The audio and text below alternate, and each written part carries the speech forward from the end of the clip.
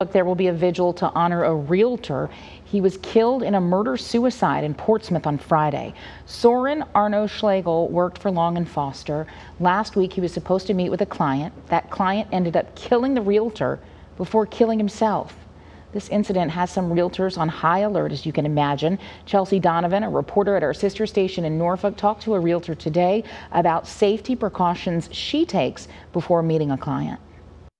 He was meeting his client at a house that he just bought in Portsmouth when the unthinkable happened. Police believe Hampton Roads realtor Soren Arno Schlegel was allegedly shot dead by his client, 84-year-old Albert Bagnoli, Friday evening. Very shocked. It's always sad when someone that, is within your circle, as realtors, we're family. The death of the 41-year-old vibrant real estate agent has sent shockwaves through the local real estate community, says Yvonne Covey, a realtor with Rose and Womble in Norfolk.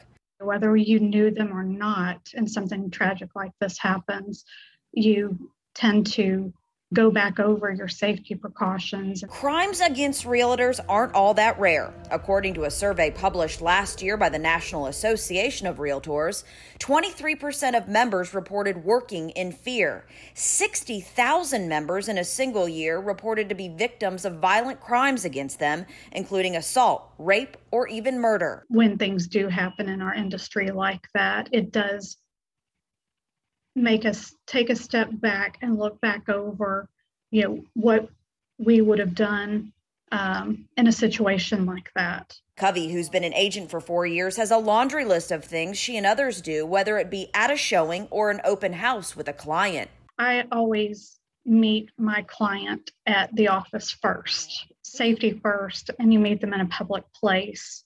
Check their ID to be pre-approved before.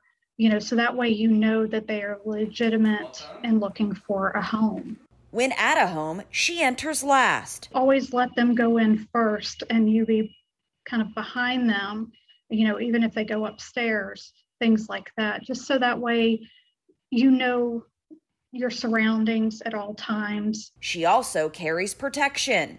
I have mace with me that I do carry at all times. It's on my keys that I take in with me. She says it's important to let several people know where you are and even have them check in. I have someone text, my business partner will text me or call me in the middle of a showing just to make sure things are okay. And she always has an escape plan.